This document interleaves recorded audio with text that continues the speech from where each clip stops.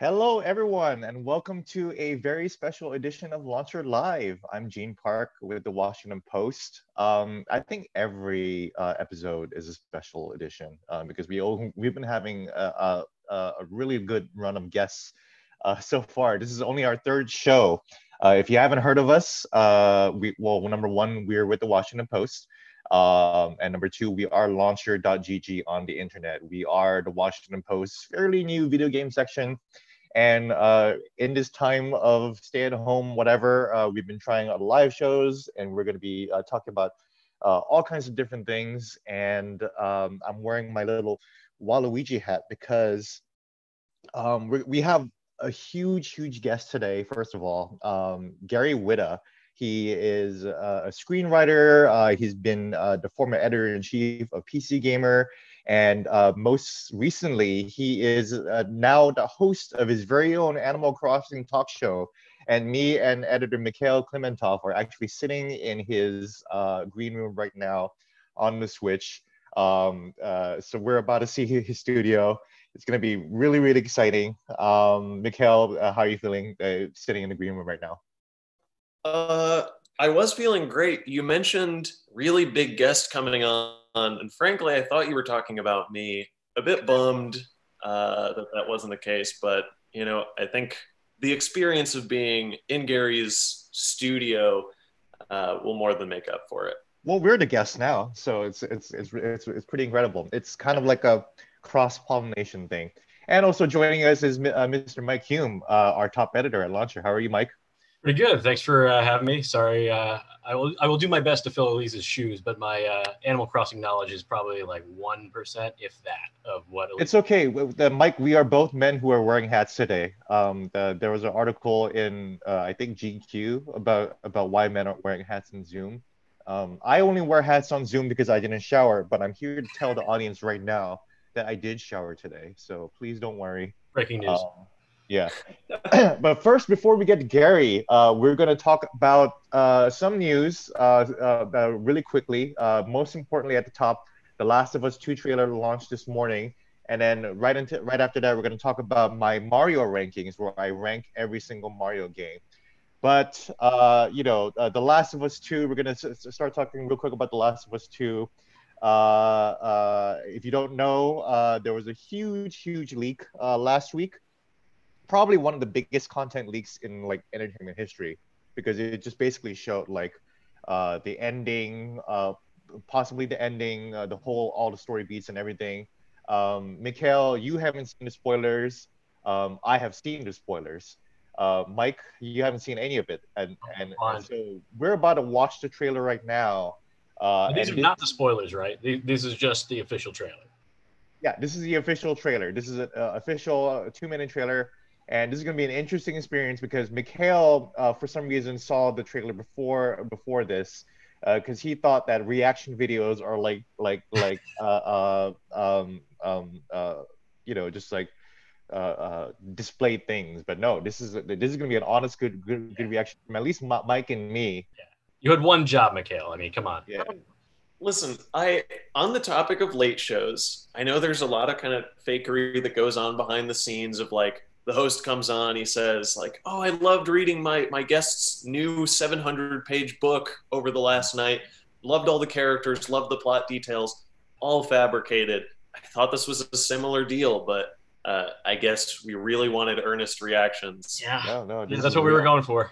Oof. All right. And also for the chat, real quick, question of the day. If you had your own talk show, which Mario character would you invite? So tickle that as we watch this Last of Us 2 trailer. This is my first time seeing this, even though I know all the spoilers. So, just let's just see how it goes. Run the tape, guys. There you go. I know you wish things were different.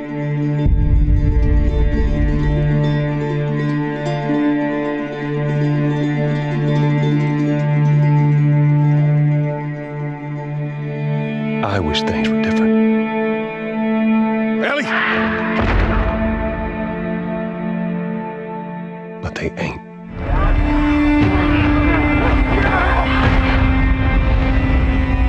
Please stop!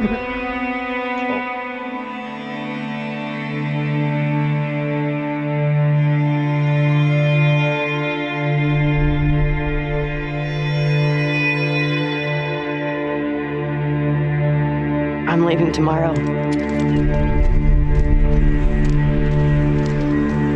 do this smart, we'd be leaving Jackson vulnerable. So they just get to get away with this? How'd you find us? You can't stop this. I want what you want, but not at any cost.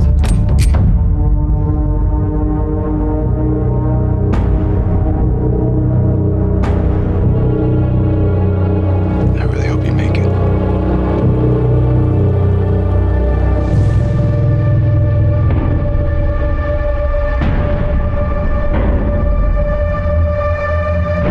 I have to finish it. There's a cost.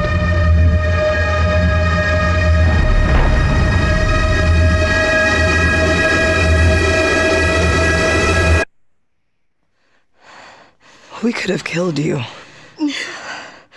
Maybe you should have.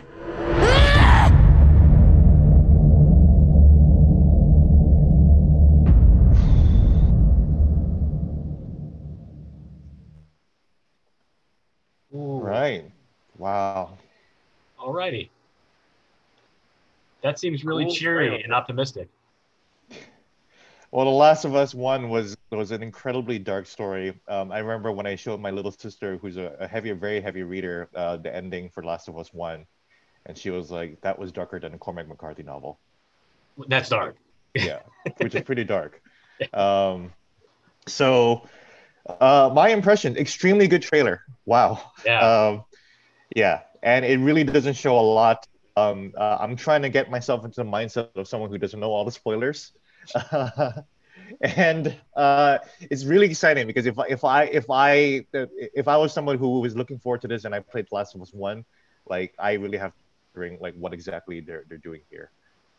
Mike, did you play The Last of Us 1? I forget. So it's actually my next game. I got queued up behind me. I'll probably play it tonight, actually. My problem is free time. Like I have very little time to experiment with long play single player games. I tend to use my gaming time these days to socialize. So I play a lot more multiplayer. But after watching that trailer, I'm probably gonna fire that bad boy up tonight. You should. So I highly recommend if anyone's interested in The Last of Us 2 and never played Part 1, like you need to play Part 1. Especially knowing what happens in the game. It's a continuation of that story. And those themes. So definitely. Having seen the spoilers now, and now combined with that trailer, what percentage of the plot do you think you can piece together, like without further spoiling it for us? I can piece together the whole plot easily with that trailer, which is incredible. It's a very, very vague trailer. So it's very well told. But there's obviously empty spots there. That we'll be able to fill in the game. So. All right. Well, wow. Yeah. Mikhail, what did you think? You played The Last of Us 1. Yeah. I mean, to be totally transparent, I played bits and pieces, kind of trading off with my roommate once. What I'll say is, the stuff that you seem to like, the vagueness really doesn't land for me. It just reads as like shot after shot after shot of like ashen-faced people being like, I can't believe this is happening. Wow, that was really good. At a certain point, like that stops registering in a profound way. So I'm kind of neutral on it, but Sure, I get that. I think you have to really connect with the characters to really like understand I guess really understand the emotion that they're going through. Last of Us 2 coming out late May. Try not to watch spoilers. Hopefully, I would have forgotten by then. But good luck, Naughty Dog. I can't wait to actually fill out the rest of the story. Because even if I did expose myself the spoilers, really, if you just told me what happened in Last of Us 1, I'd be like, okay, and then I would play the game and I'd be like, well, that was a really compelling story because of how it's told. So the story beats are not as important as what's being told, and the trailer is really a great marker of that, like the cinematics and the drama that they show. Okay, real quick, we're gonna move into Mario rankings. I spent the last 2 weeks playing almost every Mario game. except for the ones on Game Boy. But I did have the ones with 3DS. There were 19 core Mario games. Out of over 200 Mario-related games, or Mario Kart or Mario Tennis, these are the Mario games that make you jump from left to right.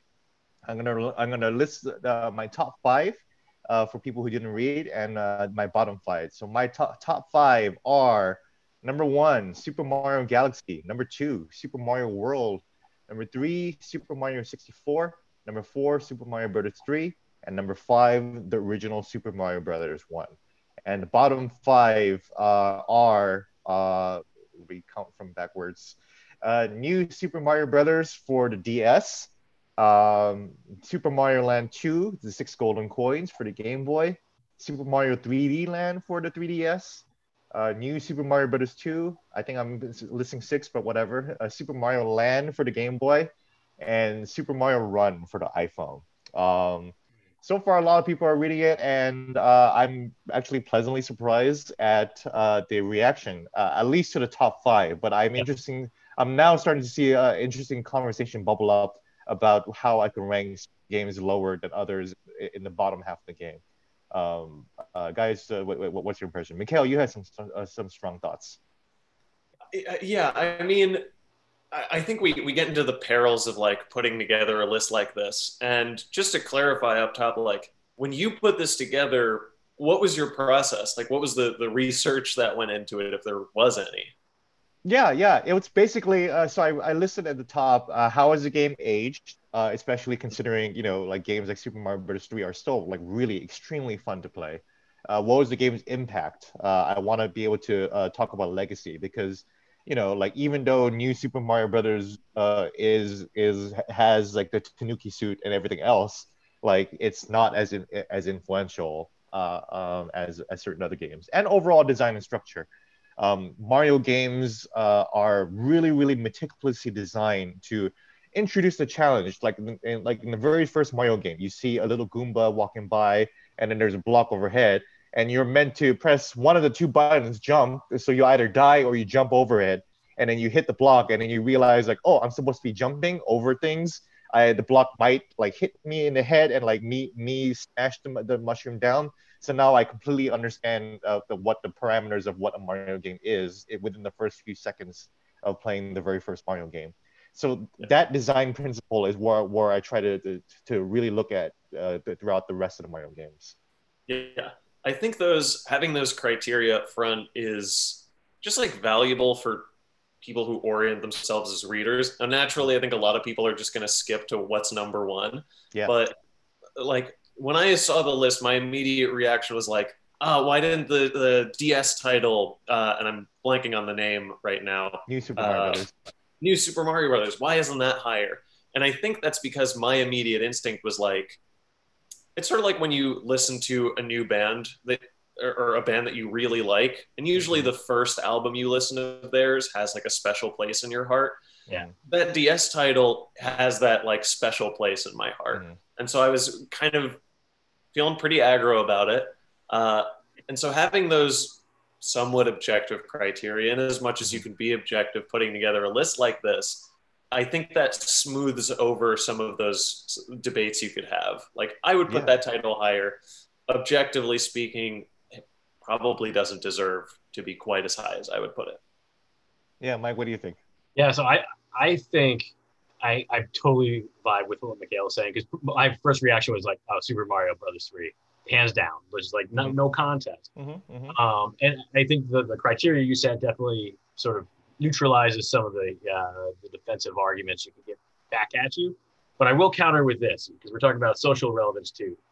You remember The Wizard? Super Mario 3 was like the first game that they like teased in a movie before it was even available in North America. And that really stuck with me. And like getting back to my personal story, Super Mario 3 was like the first game I got like at the front end of the cool cycle. Like I never got any toys or anything like that. That's like I'm the first one to have an iPhone or first one to wear a pair of Jordans or something like that. I was always like in the well-loved category by the time I got that. Mario 3 was your first pair of Jordans. It was exactly. It was that. But that's an awesome way to put it. I know exactly where I was standing in my house when my parents gave it to me. Like, I know exactly like how fast I put it in the machine. Like, it was a phenomenal experience. So I actually, because of how much I love that, and now I see you have 4 different Mario titles ahead of that. Now I want to go play those 4. I might have to break out my Wii to get Super Mario Galaxy back out. So Yeah, we have a comment from the chat. Zeph Davis. I love 3D Land. To me, it felt like a great middle ground between a sprawling open game like 64 or Odyssey and the more straightforward side scrollers. I completely agree. And if anything, I'm probably getting the most crap for ranking the 3D Land and 3D World games so low because they were phenomenal games. They're all phenomenal games. It's hard. It's just really hard to rank this. So I actually have a question about ranking and like what people want to get out of lists like this. I think I don't want to put words in your mouth. It seems like when you were putting this together, you wanted a definitive ranking. Like the most people will agree with this list. Is there also a case for making a list like this where it's like it prioritizes games that like didn't get their time in the sun? I know Polygon's list had a Wii U title at the top, and that like baffled people. But it's also a case, I think, for a small percentage of players to go, okay, what did I miss about this title? Should I revisit this? Do you think there's a case for making a list like that? Yeah, exactly. I mean, like, I think, well, Mike missed like Super Mario Galaxy, and the Wii was very popular, so I feel like a lot of Mario fans didn't miss out on that one. But which is why like I try to generously describe like a lot of the lower ranking games because a lot of the people did miss them. They might have missed Super Mario 3D World, which is going to get a re-release, and that was actually the impetus of this list because of the rumors that a lot of these games were going to be re-released on the Switch, which is an incredible opportunity for many people to revisit these games and really see what they missed. If they missed out on 3D World because a lot of people didn't buy the Wii U, as far as I know, it only sold about 13 million, under 20 million units. This is a great chance for people to finally get into 3D World because it really is a great mix of Mario 3 and Mario 64 together. It's just not as good as Mario Galaxy, that's the thing. Yeah. For my part, I just think it's cool that I have a job where I can assign somebody to go play every Mario game, and that's work. So really good job with the list, Gene. I've enjoyed it. Thanks. It was a lot of fun to put together. Mario games, as Mikhail kind of pointed out, like this is just fraught with like emotions and like personal history, So it's nice to be able to kind of tap into my own memories of it and try to like universalize that for other people. So enough with Mario rankings. We have a very special guest. Mike, we're going to say aloha to you for a bit as we switch over to Mr. Gary Whitta and his animal talking talk show that we are currently sitting in the green room. And so me and Mikhail are just hopping out of our chairs right now.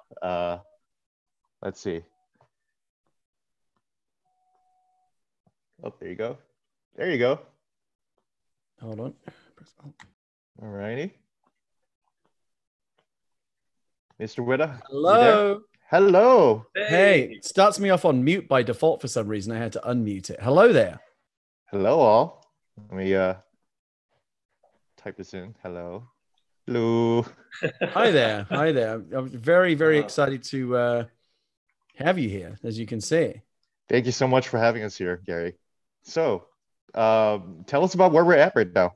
Right now, you are on the beautiful this is very exciting. Right now, you are on the beautiful sun-kissed island of Kauai, which is my island, virtual island in the world of Animal Crossing New Horizons. And right now, you're actually in the study of my house. I'm a writer by trade in the real world, so I wanted to have a room that looked like a nice writer's retreat. I got my desk, my typewriter, my storyboards, my rejected drafts, my director's chair. Oh, the rejected drafts right here. Yeah. Awesome. Oh yeah, many, many, many rejected drafts. And this is usually where I come and reflect. But I also, now that I'm doing this crazy talk show, this room also doubles as a green room. And it is actually green, unlike most green rooms. But we don't have any food or anything. I think one of the things I'm going to have to do is figure out a way to get out a table with some snacks and drinks and things for guests while they're waiting to come onto the show. like that sushi platter that's been floating around and everything. That would be great. Yeah, I'm on the lookout for those kind of items right now. Okay. Wonderful. All right. You want to take us around your house? Absolutely. I mean, do you want to see the whole house, or do you just want to see the parts that are relevant to the show? Oh, well, yeah, parts relevant to the show. Okay, so when guests come to the show, they kind of hang out in the green room, and they're able to listen to the show via live audio, so they can kind of monitor the show, just like being on a real talk show. You know, they pipe the audio from the live show into the green room, or they have it on a monitor so that the guests can watch it while they're waiting to come on stage. We're able to do that here via Discord. We use the Discord chat app. We have a private high bitrate audio channel that all our guests stay in, and that's how we talk together. And what happens is our guest will come and stand here, and I will say, and now it's time for my next guest, whoever it may be. And I'll introduce them and say, please welcome to the show my next guest. And as I announce their name, they head right down here, and you should follow me. All right, Mikhail, shall we go? Let's go. If people don't notice, I'm actually doing the journalist head nod of just going like that. So as Gary talks. And they come on down. They come down here onto the set in my much like Wayne's World. Yeah, we built the set in our basement, and this is where we broadcast from. Beautiful set. It's a beautiful set. I love. Thank you. We put a lot of work. In fact, I would say when I say we, I really mean not just me and my wife and my friend Adam Nickerson, who helped put this, who work on the show together, but also the community. When they saw that what we were doing, I started getting items in the mail from my friends in the Animal Crossing community saying, "Oh, I found a fern or a drum kit or a TV camera that would look great on the set." And so we kind of crowdsourced this set. And what you're seeing on the set right now is pretty much how it normally is, except this second couch that you see over here, this red couch, usually wouldn't be there. It's only there because tonight, for the first time, we actually have 4 guests on the show. And we need to be able to seat them all. Hold on. Bring in a second couch. 4 guests? Wow. I know, right? It's absolutely amazing. And so we wanted to be able to make sure that everyone could sit down, and so this is just second couch comes in just when we have a really packed show. Usually on a real talk show, and I got to say this is a real talk show, but on a live action TV talk show, you would have just a longer couch that can accommodate more guests. The best couch that we could find in Animal Crossing that fits the set only seats 2. So if we need to seat more than 2 people, we need to seat them on the red couch here. And so who are your 4 other guests tonight, first of all? Well, so tonight on the show, we have YouTube pioneer iJustine will be on the show. One of the original YouTube legends, still very, very popular, more than 6 million followers on YouTube. One of the pioneers of YouTube, of live streaming, of Twitch. And she has a huge channel on YouTube where she talks about tech, travel, and food and that kind of stuff. She's going to come on the show, probably our biggest guest yet. And I'm hoping to get some tips from her about how to kind of grow this show and not completely blow it as we hear on the cusp of stardom. We have Mike Krahulik and Jerry Holkins from Penny Arcade, who of course created PAX, Penny Arcade Expo, the biggest and best video game show out there, the video game convention. They're going to be on the show. And Joey Noel from Kind of Funny Games will be on the show as well. So we got a busy show tonight. That is a star-studded cast. Wow. iJustine, I've been a fan of her for a long time. Penny Arcade even longer. Kind of Funny Games is fantastic. That is quite a list on one night. How? I know, this is our biggest show yet. Like I said, that's why we had to bring in the second couch. And we've had big guests. We had we've had musical acts on the show. We had actress Felicia Day was on the show, from Buffy the Vampire Slayer and Supernatural and The Guild. Yeah. She came on and was hilarious. And we've got even bigger guests lined up as well, but I'm not ready to reveal who they are yet. We always reveal who the next show's guests are during the current show. So if you watch tonight, Wednesday night, 7 p.m. Pacific at twitch.tv/Gary Whitta, you'll be in for a great show, but you'll also find out who's going to be on Friday's show. Yeah. Excellent, so speaking of, we've talked about the guests, but we've almost jumped the gun. What kind of show is this? What are you going to be talking to them about? What's the idea here? As you can see as you can see, by all means, feel free to sit down. You need to kind of sit at the edge of in order to both sit on the same couch. You both need to kind of walk. The trick. Okay, so whoever's sitting on the couch needs to get up. Mikhail, get That's off. me. Okay, and now and basically walk into the arm of the There you go. couch, and There that you will go. seat you on the edge, and you'll both be able. There Beautiful. you go. We're learning how to do it around here. I'm going to go sit behind the desk. This is where I'm comfortable, behind the host desk. There you go. Look, I mean, as you can see from the I'll give you kind of the God's eye view here. As you can see from the way the set is decorated, the whole set and really everything we're doing here is kind of a love letter to classic American late night talk shows. You know, I'm a Brit, so I didn't really grow up with these shows, but in the 24 years that I've lived here, you know, with watching Leno and Conan and Letterman and all the talk show hosts and the current generation that we have now, you know, Kimmel and Fallon and Stephen Colbert and still Conan, apparently. It kind of became apparent to me that the American late night talk shows are just kind of part of the American pop cultural fabric. Like everybody knows them. Everyone knows the format. The host comes out. It's been this way since the 1950s and 60s. You know, the host comes out, does a little monologue, brings on a celebrity guest, does an interview. Maybe there's some stand-up comedy. Maybe there's a musical act. It's light entertainment. It's the kind of thing that you watch to kind of turn your brain off at the end of a hard day at work.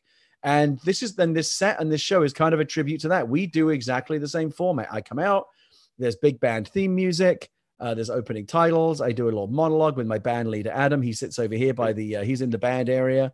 Yes, Even the drum rolls feel free to play too. with the drums. It's like right? Mi casa es su casa. And we have a lot of fun over here. So we have celebrity guests, we have musical acts, we have stand-up comedy, we show clips, we do comedy bits. If you've seen The Tonight Show, if you've seen Letterman, you've seen this show. It's very much in that classic tradition. You even got the ferns here too, which is incredible. We are there's a lot of tributes to the set here. I'll give you an example. For example, over here, the golf bag over here that we have, that's a tribute to Johnny, the great Johnny Carson, the greatest talk show host of all time. He loved to play golf, and you might remember when he used to do a joke as part of his monologue. If it was a funny joke and people laughed, he would kind of mime doing a little golf swing, like he hit it out of the park. So the golf clubs back there are kind of a tribute to Johnny. The greenery back here is, you know, obviously all talk shows kind of have that, but my favorite show of all time is the Larry Sanders Show. And if you remember on that show, the producer Artie, who played by Rip Torn, was a real stickler for detail, and he loved his greenery, his ferns and his plants, and he lovingly tended to them. And if anyone moved them even 1 inch, he knew. It was like, who moved my plants? And so the plants back there are kind of a tribute to Artie and the Larry Sanders Show. And yes, you will notice that we are literally between two ferns. Wow. I've got to ask, it feels a bit like you're almost living the nerd's dream. And I don't mean that derisively. You went from editor to screenwriter. Now you've jumped to talk show host, which feels, you know, totally different and more forward facing. This is kind of a Proustian question, a Proust questionnaire type of thing. But are you an ambitious person? Do you like the spotlight? Is this a natural extension of your personality?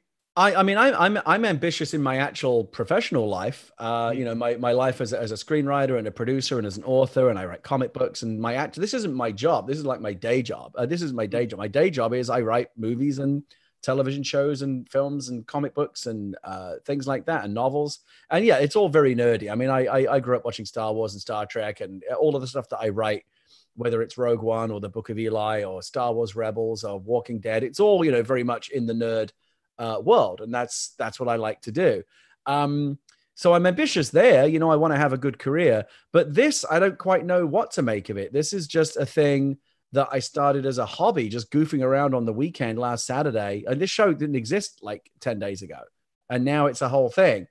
We were just kind of playing around in the basement of my house, kind of, you know, playing dress up and playing talk show, and somehow it's now actually become an actual talk show with 12,000 viewers on Twitch and real celebrity guests and theme music and production hassles. And, you know, we do this as professionally as we can. And it's really weird, but like, you know, I've said it a number of times now, there is functionally no difference between what we do here and what Jimmy Fallon does on The Tonight Show, except we have no budget.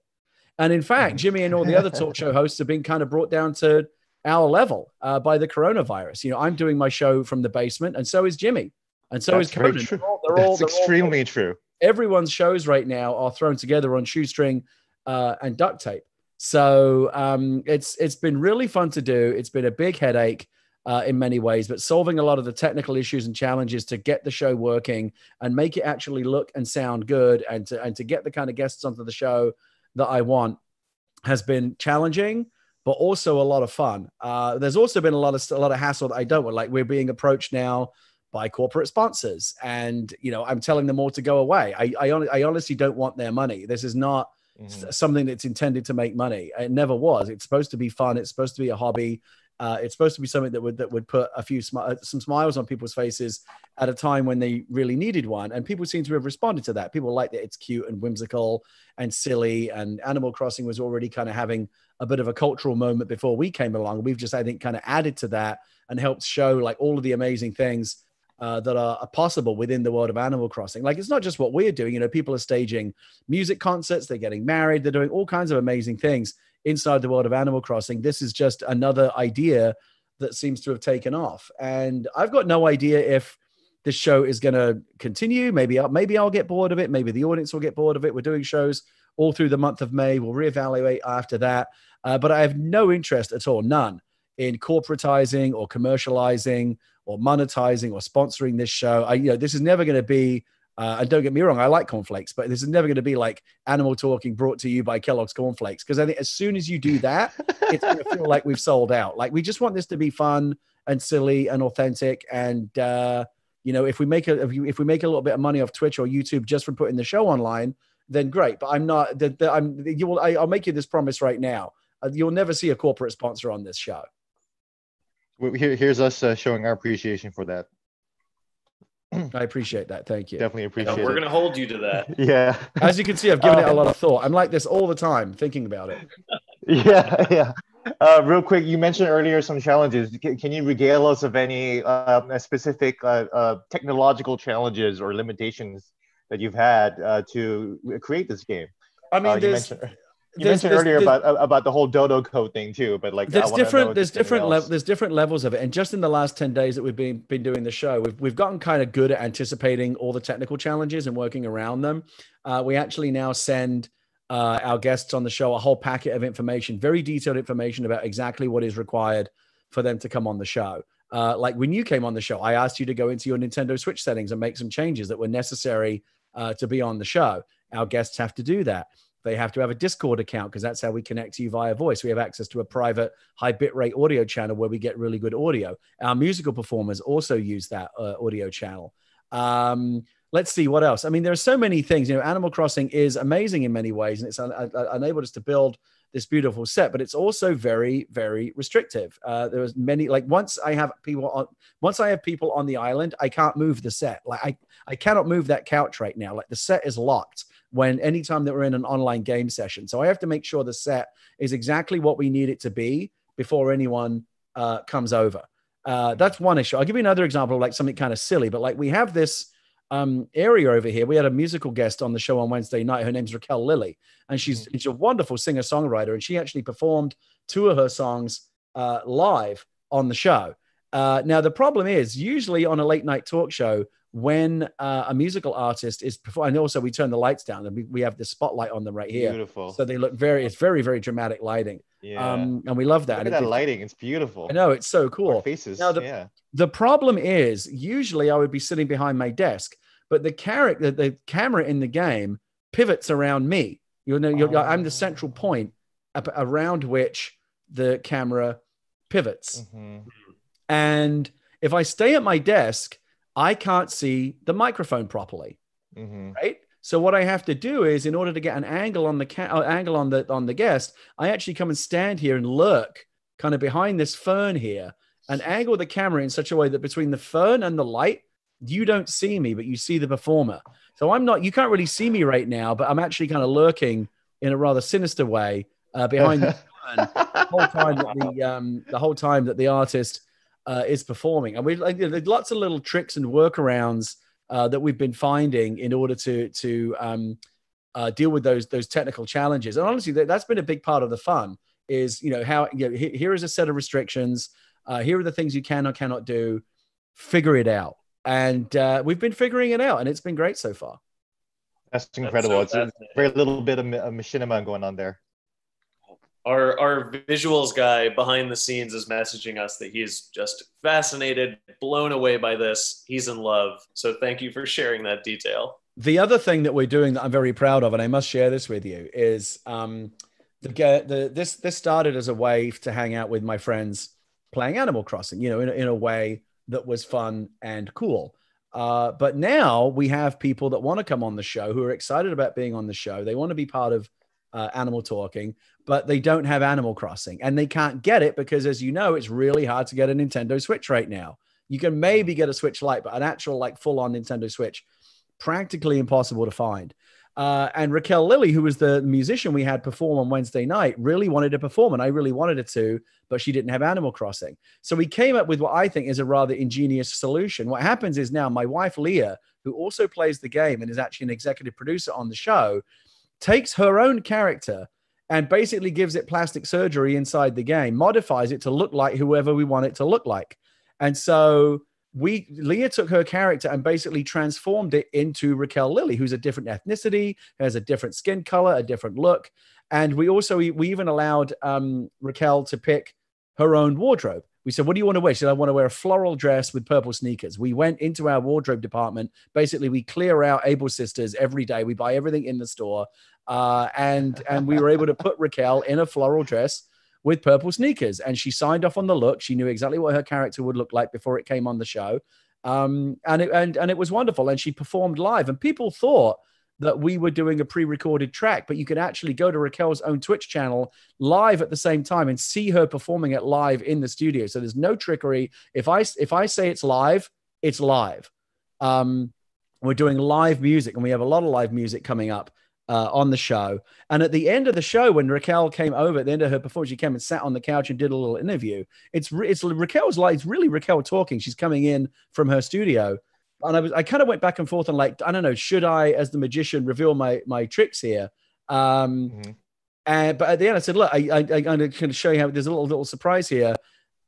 This is obviously the real Raquel Lilly talking right now, but that's not her sitting on the couch. That's my wife who's just been made to look like Raquel. She's wearing a Raquel Lilly disguise. And everybody just freaked out like David Copperfield had just made the Statue of Liberty disappear. It was a really, really cool trick, and we're now using it going forward. We have a couple of guests on the show Friday who were excited, but neither of them have Animal Crossing, and so both of them are going to be given their own. We're going to build their own custom virtual avatars that they will. One of the guests requested a tuxedo. We found them a tuxedo, and we will control them. The Leah's technical term on the show is avatar puppeteer. So there's two elements now. You either bring your own character onto the show and control it yourself and provide the voice, or you can just provide the voice and someone over here, likely Leah or maybe someone else, if we need to do multiple avatars, will control the character for you from this end. That's exactly what I was going to say. It's puppeteering. It's hologram work. It's incredible. I often say, I work in Hollywood, and I often say that Hollywood movies are the closest thing we have in the world to actual magic. And I feel like we're doing a little bit of magic here on the show. Thank you actually for that incredibly useful transition, because we do want to talk a little bit about your past work in Hollywood. Could you talk a little bit about your CV and what you've done? Absolutely. Before? So yeah. I started as a video, and part of the reason why I love this game is I've loved games my entire life, ever since I was a kid. I grew up in the 8-bit era of video games. I've been a video game nerd my entire life. And that was actually my first career. I was a game journalist. I was editor-in-chief of a magazine called PC Gamer, which is still around today. First in the UK, where we originally created it. And then when we launched a US edition, I came over to the US to help launch the American edition of the magazine. And it was just supposed to be like my 1 year in America to get the magazine up on its feet. But I ended up falling in love with California and the Bay Area, where I still live, and decided to stick around. And I've also loved movies. I'm a big movie nerd, a big sci-fi nerd. And I never really thought about pursuing that career professionally until the year I was very happy in the job that I had. I had a dream job. I ran a video games magazine. I got to play video games all day and hang out with cool people in the video game business. And then around 2000, when the .com crash happened, I got laid off, and I was completely heartbroken. As you can see, my little character there feeling very sad about it. He's this cracks me up, this little guy. I love him. And I thought it was an opportunity to maybe try something different. I'd been made redundant. I had enough money saved up to live very frugally for about a year if I just ate, chunky soup and ramen noodles for a year. And I thought, I'm going to try this. I'm going to try this other thing. And I started writing screenplays. And I wrote a bunch of screenplays, each one, kind of slightly less awful than the last, until I had one that I felt was good enough to show to people. And I was able to get representation. And I wrote a bunch of movies that no one ever read. No one ever, the scripts never got made. And then eventually I wrote a movie called The Book of Eli, which did get made. And that's what kind of got me started off in the film industry. And I've made 2 more feature films since then. I made a movie called After Earth, which I co-wrote with M. Night Shyamalan, who also directed it, starring Will Smith.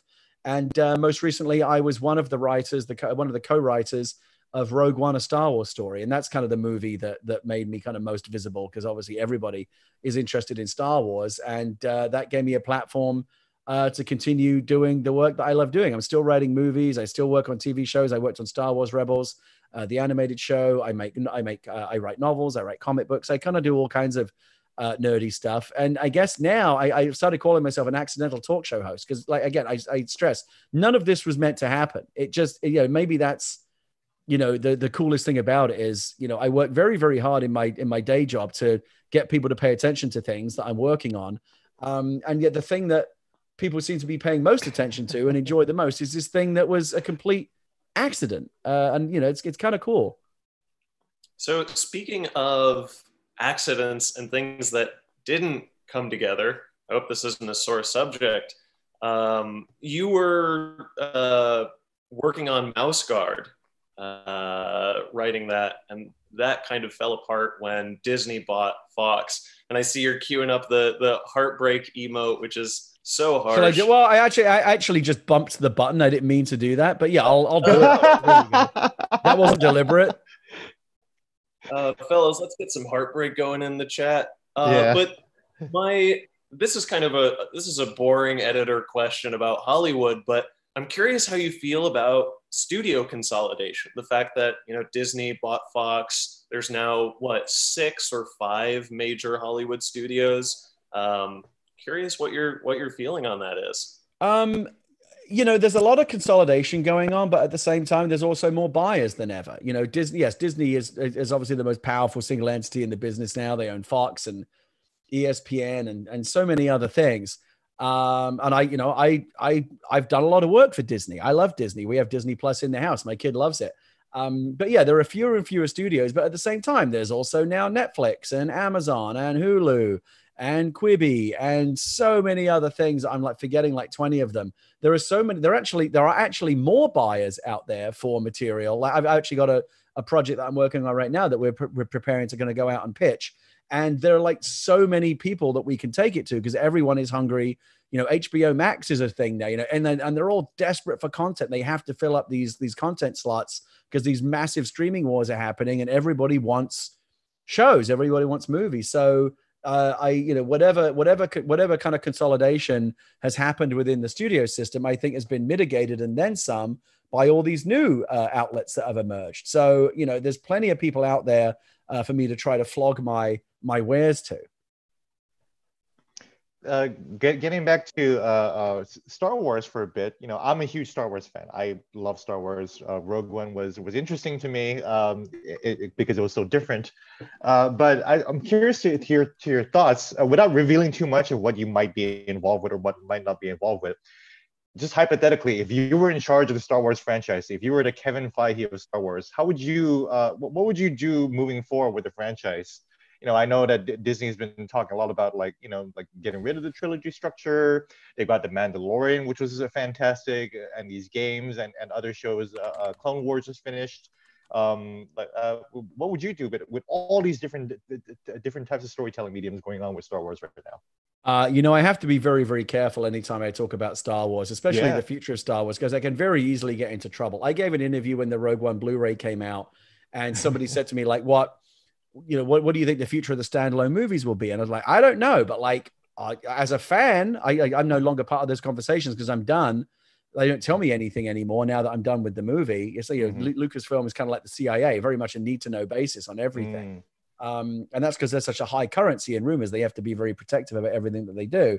But I said to the journalist, like, if it were me, just as a fan, I would like them to do ba ba ba ba ba. I can't remember what I said. But then the headline the next day was Gary Whitta reveals the future of the standalone movies.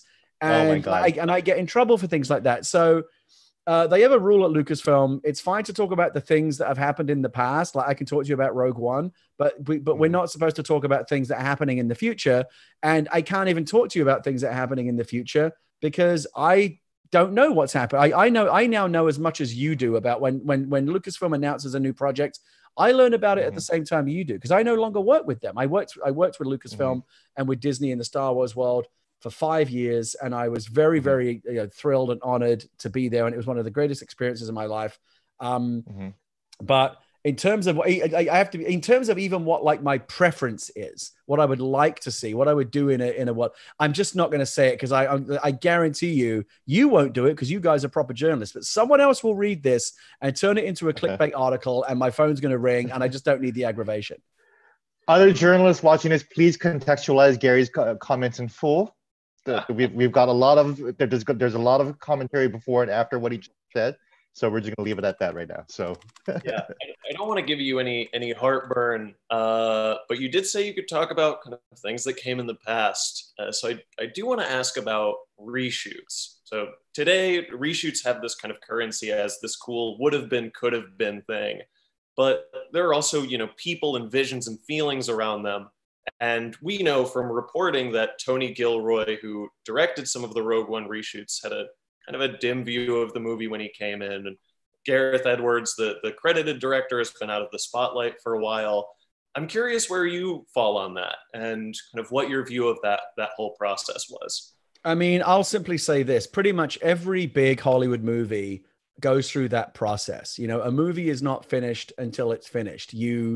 You revise when you write the script. Scripts often spend months and months and sometimes years in development, being rewritten over and over and over again.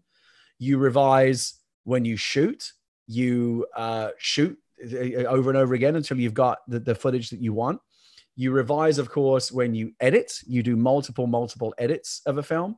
Sometimes after you get the edit, you realize you want to go back and, when you see the film cut together, we and now seeing the full context of the film, we actually realize that we needed to do a bit more of this or that or change that. You go back and you reshoot and you keep tooling with the movie until it's done. And if you're George Lucas, you keep retooling the movie even years after it's done and re-releasing special editions because, true perfectionists are never happy.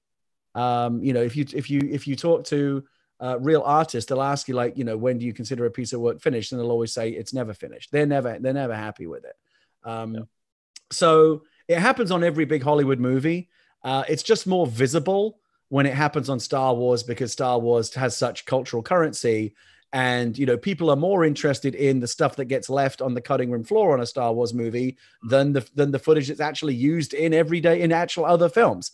It's crazy. So when there were reshoots on Rogue One, it was very, very, people were speculating and talking about it. I actually cannot speak to it in an informed way very much because I wasn't there. My job as a writer was done by the time they were doing reshoots. That's true. That's true. I know a little bit about it, but not really that much more than has already been reported. I would simply add this. A lot of people seem to think that when a movie undergoes reshoots, that must mean the movie's in trouble.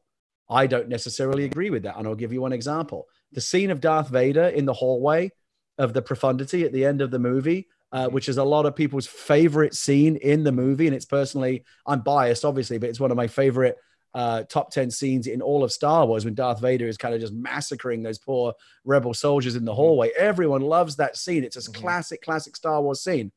That was added in a very late reshoot. So, the idea that reshoots must mean the movie is in trouble, as opposed to simply, look, we're just doing everything we can to make the movie better, even if it means adding things very late in the process. That's the reality of it. And a lot of people who you find on the internet, these armchair movie experts saying, well, they're reshooting, it must mean this and that. They have no idea what they're talking about. I've been doing this I've been working in Hollywood for 20 years. When they reshoot a movie, I don't bat and I go, okay, that's part of the process. And it doesn't in any way make me think the movie is in trouble. But armchair movie experts who think they know what they're talking about and people that are looking to generate clickbait by generating controversy and drama where none exists, it will always take something like reshoots and turn it into a reason to drive traffic to their site. But oftentimes it's a big fuss about nothing. Gotcha. Yeah, one of the things I was primarily wondering about, and I think you addressed it perfectly, was kind of when you as a writer drop off the project, because I'd been talking to some folks in the VFX industry for something I'm working on, and they get kind of change orders very late in the process. So for them, it's a lot of heartburn and strife when changes happen late in the game. But you totally addressed, like, okay, if changes are happening late in the process, the writer's probably not touching that at a certain point. Sometimes, I mean, again, it really depends on the movie. Sometimes they are. Sometimes writers are on the set rewriting the movie day by day. It depends on the movie. Every movie is different. Every movie has its own particular issues and concerns. Every movie has, different a different process, but it's not uncommon. It's completely at the big kind of Hollywood level, and even at the indie movie level, it's not uncommon to be tweaking and reshooting and changing things right up until the last. I guarantee you, every director that you would talk to is not happy at the moment they have to lock the film and release it. They will keep tinkering with it for weeks if they could, but at some point you got to say, okay, this is the version we're releasing. All right, Gary, thank you so much. I have one more question too. Gary, what color lightsaber would you have if you had to build your own? Yellow. Yellow. Wow. Yellow is my favorite color, and I feel like it's an unrepresented color in terms of Star Wars lightsabers. That's true. That's true. And that was a very exciting moment in one of the movies. So, is that the reason this couch is yellow? No, we actually have this couch in every color available in the game, and we swap it out from show to show just to keep the show fresh. Gotcha. Right, you're just here on a day where the couch happens to be yellow. Oh, very serendipitous. Yeah, we got a couple of comments from the chat. Someone asking, Kaiju Lex asking, we need some harder hitting news on the show, like just exactly what Timmy and Tommy are doing with all those fruits and bugs they've been buying, and where is Tortimer? All I know is I like that Timmy and Tommy will buy almost anything from me. Like they'll buy trash, they'll buy scraps, they'll buy weeds, they'll buy, these guys will buy anything. That's true. We need merchants like this in this day and age to be able to have a good, healthy barter and trade economy going, right? I'm telling you that Nook family, they're very business savvy. Tom Nook built a business empire out of a tent. He's got his own ATM, his own bank. He's doing mortgages. Mm-hmm. I like that it's a family business as well. Yeah. We have another question. Is Nintendo okay with this? Is Nintendo aware that you're doing this? I mean, I hope so. I don't see any reason why they wouldn't be. I'm actually talking right now. I mean, he no longer works at Nintendo, but we actually are in conversations right now with Reggie Fils-Aimé, the former president and COO of Nintendo of America, to come and be a guest on the show, and he's really excited about it. And I'm talking I asked to other him people last week if I could visit his island, and he says it's not ready for public view yet. So I'm sure Reggie is a perfectionist in everything he does.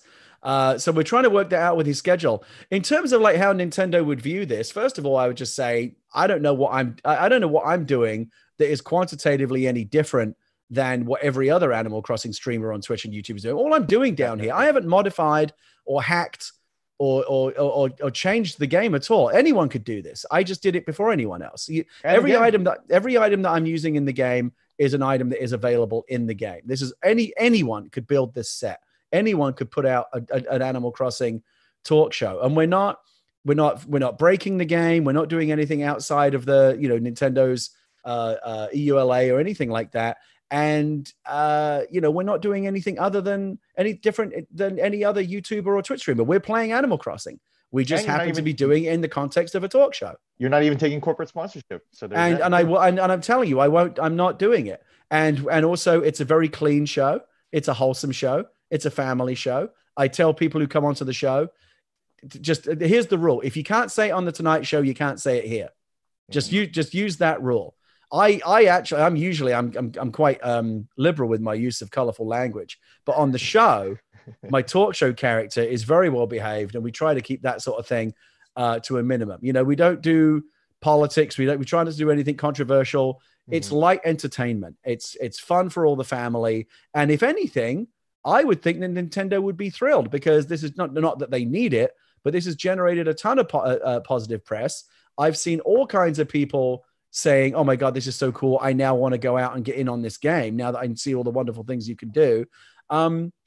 And it's put a lot of smiles on people's faces. Like, if anything, how has this done anything other than show Animal Crossing in a wholesome and positive and creative light? So I would hope that Nintendo, if they take any view of this, think that it's cool.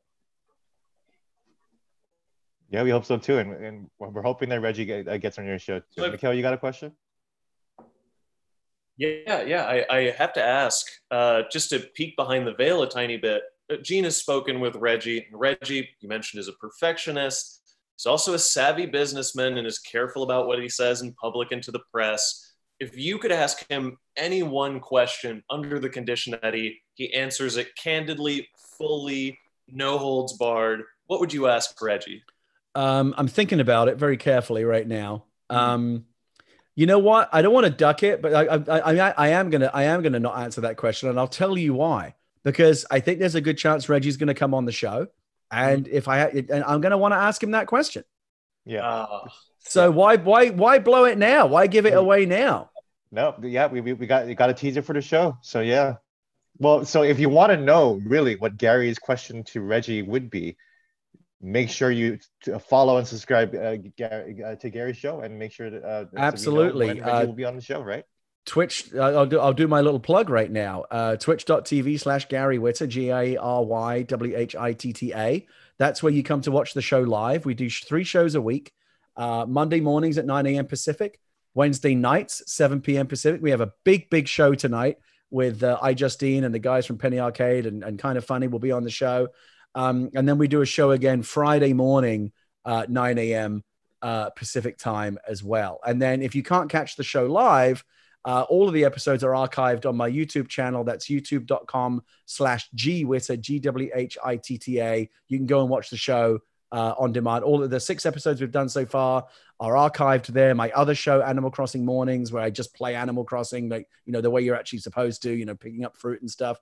I do that show every day. That's there as well.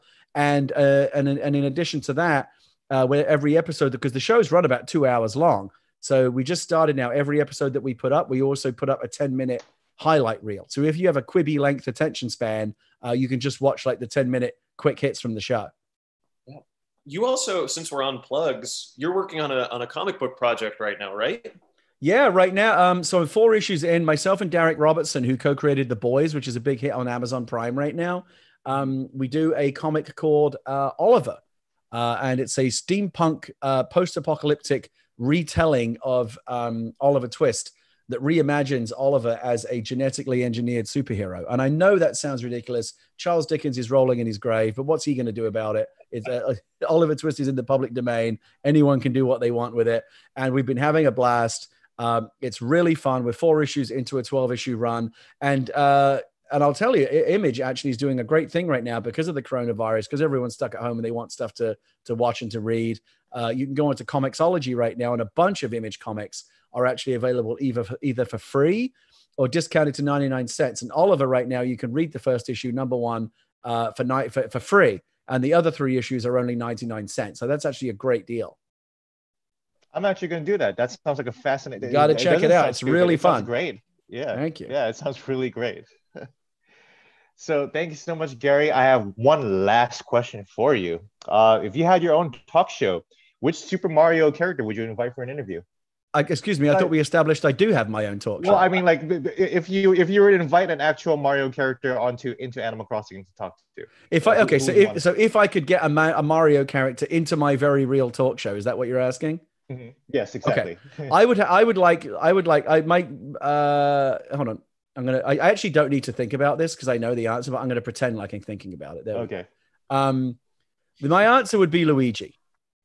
And I'll tell you why. Yeah. The whole Mario sensation started years ago with a game called Mario Brothers. And it started as 2 brothers, with a dream, Mario and Luigi. And over the years, one brother has completely overshadowed the other. You know, it's the Mario brothers, and I know that their names are Mario, and Luigi Mario, so technically that's okay. But it's the Mario brothers, and poor Luigi, who, by the way, I think he's a great guy. He can jump higher than Mario. He's got a lot. Luigi's got a lot to offer, and yet he somehow lives in the shadow of his brother. And if I could get like really kind of like, you know, after dark, you know, up close and personal with Luigi, get a little intimate with him and get like the real scoop, I would ask him, what is it like to enjoy incredible fame and incredible success, be one of the most recognizable video game characters on the planet, and yet at the same time know that you will always be in the shadow of your bigger brother? He's like the Ringo of the Mario Brothers, I guess, right? No, I don't know if that's the right analogy. Yeah. Here's the thing. Think of it more like Lennon and McCartney, but like no one thinks about John Lennon, or no one thinks that they all think it's more one than the other, right? Like, and I think that, I think they're equally as important.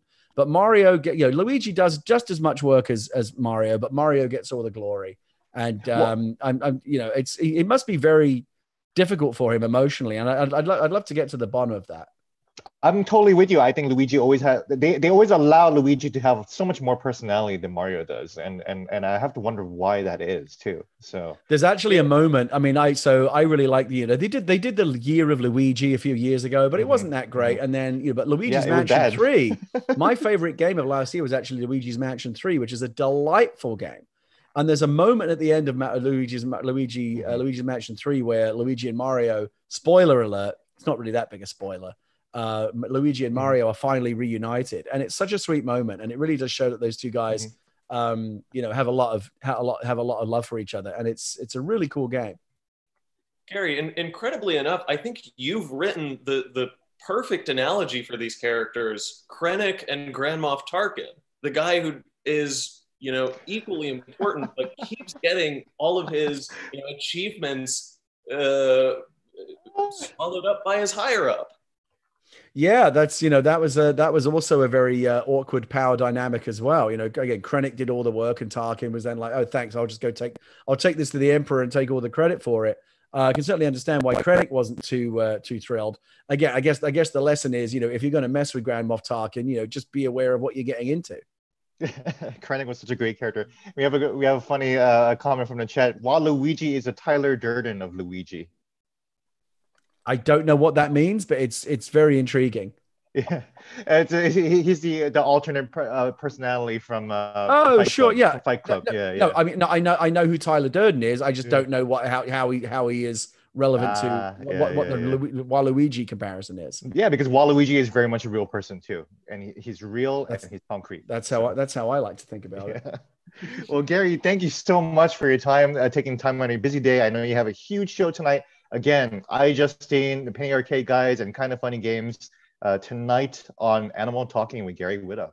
Thank you for having me. I'm a big fan of the Washington Post. I subscribe to it. I love what you're doing with Launcher, and it's a real thrill to be on your show. That means a lot coming from you, Gary. Thanks so much. Thank you. Thank you, Gary.